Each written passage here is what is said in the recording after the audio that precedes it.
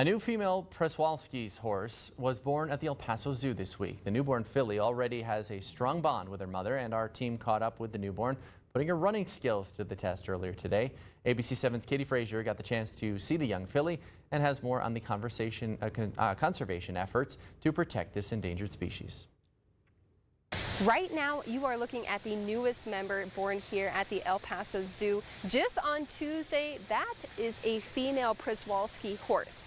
The El Paso Zoo is a front runner in the conservation efforts of this species, and one day they hope that they could reintroduce the species back to its native territory. We've been involved with Przewalski's horses for a little over 10 years. John Casita, the animal curator at the El Paso Zoo, focuses on the conservation of endangered species. The Przewalski's horse is an endangered species, and conservation efforts like shipping the animals to their native territories are being impacted by global events such as the war in Ukraine.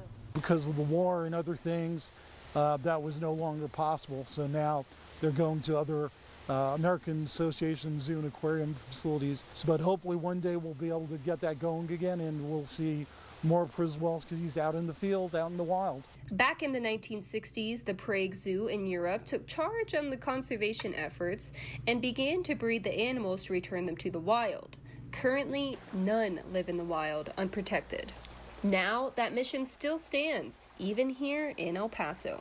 Have animals go to a reserve, whether it's in Mongolia, whether it's in Russia, but get more animals into a reserve preserve situation, semi-wild, but some management, and have them start reproducing in the wild, which is where you want all wild animals to be.